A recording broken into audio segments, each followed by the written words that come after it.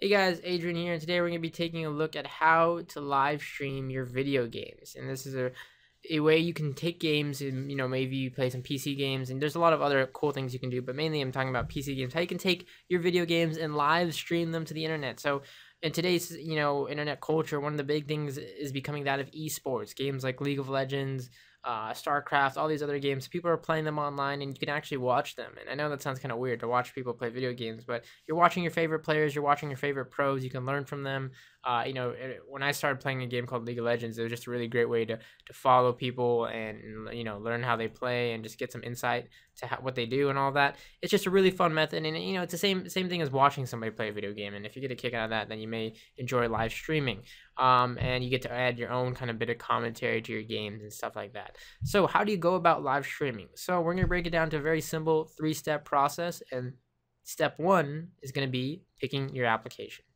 So step 1, like I said, you're going to pick your application. There's 2 I've narrowed it down to. I think there's a couple others out there, but my 2 that are, most widely known, there's OBS, or Open Broadcaster Software, which is an open project. So if you're into open, if you're into free, Open or OBS is a free alternative to another one I'm going to show you here. No cost. It has a lot of plugins. It's being developed more and more by the community. They're adding a lot of stuff in here. OBS offers basically the same as the counterpart XSplit, but XSplit just has a little bit more polish around the edges, a little bit more performance advantage, and it offers a little bit of extra that OBS doesn't quite offer, and that's why it's a paid model. So again, you're going to want to pick your software. Again, there's OBS and there is XSplit. So XSplit is kind of the industry standard as of right now, though it is a paid software. XSplit has a little bit, in my opinion, of a neater interface. I'm going to show you this later on, but XSplit has a neater interface. It has better management for switching scenes. The premium version allows you to help in terms of if you're doing like ad revenue stuff. There's things related to that. So if you want to be making money off of your stream and stuff like that, which is an option once you start getting more viewers, you can run ads on your stream and profit while you're playing games. So again, it's just one of the benefits that come out of streaming. And it just has a little bit of better support for certain hardware and stuff like that. So XSplit, this is what I use. I pay for the 3-month subscription. That's the only problem. It is a subscription fee that you have to look into. So once you choose to buy a license here, for example, it starts at $14.95, but it goes up and it varies depending on what exactly you want here. So again, it's up to you. You can choose. I think OBS, in my personal opinion, is a great way to start out. But if you want to, if you have the money and you really want to try out XSplit, I think it's just much more easier interface overall. So that's, again, step 1. Choose your live streaming application. All right, so step 2 is going to be using the network, or choosing the network and or platform that you're going to want to use to actually stream. So once you have the streaming application, most of these support a ton of streams out there, or streaming platforms. And one of my favorites, in my opinion, the one I use, is twitch.tv. You can find my stream at twitch.tv/digitaldojos. This is a subsidiary of justin.tv. It's solely made for gaming here. And basically you can see here people are playing games and you can watch them. It's really cool. You can see your top favorite games here. You can see your streamers. Again, twitch.tv is one solely made for gaming. Though, again, you can use other ones. There's stuff like ustream.tv, livestream.com. There's a whole bunch of ones that you can choose to use. They all have their own kind of set features. Twitch allows you to get subscriptions in the future, so you can get subscribers, and subscribers, they pay like a subscription fee, like maybe $4 a month, and you can earn profit off of that to support your stream, stuff like that.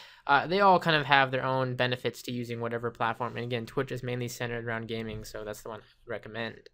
All right, last but not least, step number 3, you're going to want to set up your live stream, of course. So I'm going to show you here how my basic live stream is set up here on XSplit. Just a really bare bones run through here, so you can see me here on XSplit. And I'm going to go ahead and remove all these sources and just show you what I go about when I set up my League of Legends broadcast here. So how I stream League of Legends. Now this is, again, on XSplit. This is the paid version. And again, I just like it because it's a little bit of a cleaner interface, and it handles a lot of stuff pretty neatly here. And the thing about this, you can keep in mind that it supports, like XSplit supports support for video game capture cards. So if you have an Xbox hooked up to a capture card which feeds into your PC, then you can stream that way. Now again, I want to also define that XSplit and OBS, as far as I'm concerned, are only Windows-based streaming applications. There is some Mac-based streaming applications. I don't know too many, but I usually just boot camp into Windows to handle my streaming on my Mac here. But again, if you're on the Mac, and if you know better ones on the Mac or for OS 10, definitely leave those in the description below.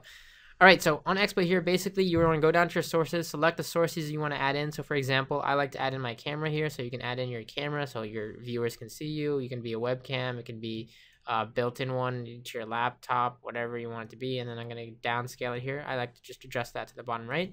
Then you're going to want to add your game. In XSplit, basically you want to click in your game, and then once you click in your game, it'll show up here under add game. You just find the game you want to add. In this case, this is League of Legends here. I have the PvP client open. And then once it's added, you can just resize it. You can adjust it to how you want it. Now you can see here, it over masks my webcam. So basically you just want to adjust it so that the webcam is on top in the sources selection here. Then you can go about and customizing your stream. You can add titles. You can add Skype videos if you're with your other friends. You can add a screen region. So I can add my desktop here, for example. I can just take a screen region of my desktop and I can share my screen. And you can see it looks all crazy here. But so I can be sharing my screen on the side here if I really wanted to, and you can see my screen there, and anytime I move over there you can see my games are all over here and all that sort of stuff. So you can see all of that just right there, simple, easy to use, and that's how easy it is. Really, it's that simple. I mean, you can go about really customizing it to the way you want it. You can adjust your settings. XSplit has support for streaming to a lot of different things besides Twitch. You can adjust all your general settings and stuff like that as far as hardware is concerned and all of that. Now, last notes to keep in mind. Streaming is pretty tasking. Streaming requires, one, a decent internet connection, because obviously you're streaming out there to the internet. It requires pretty decent hardware just because you're going to be streaming while you're playing, so it's pretty CPU intensive.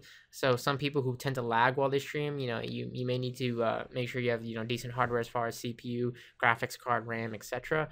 But yeah, you can do, again, a lot of the possibilities are really endless when it comes to streaming. You can also use these applications to locally record for videos like Let's Play videos for YouTube, all that good stuff.